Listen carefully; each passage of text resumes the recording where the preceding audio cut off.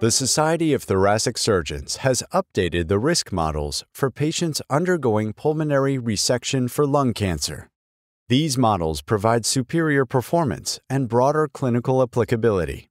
They include high-risk patients, new risk factors, and exclusively preoperative data, supporting the development of online pulmonary resection risk calculators.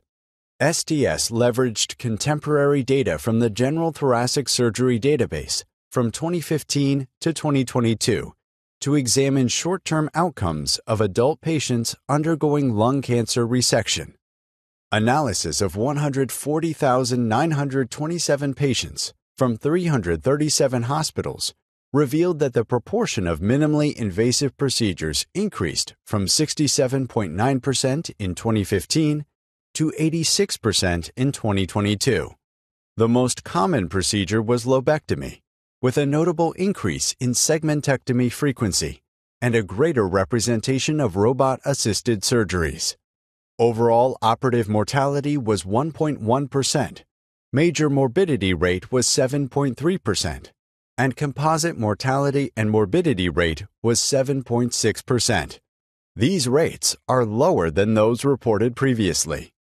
The STS-GTSD updated risk models for lung cancer resection are now available as an interactive, online short-term risk calculator, similar to that used in the Adult Cardiac Surgery Database. STS thoracic short-term risk models use the most current data with more cases from more centers, reflecting modern practice patterns. The updated models offer broader applicability and utility as clinical decision-making tools.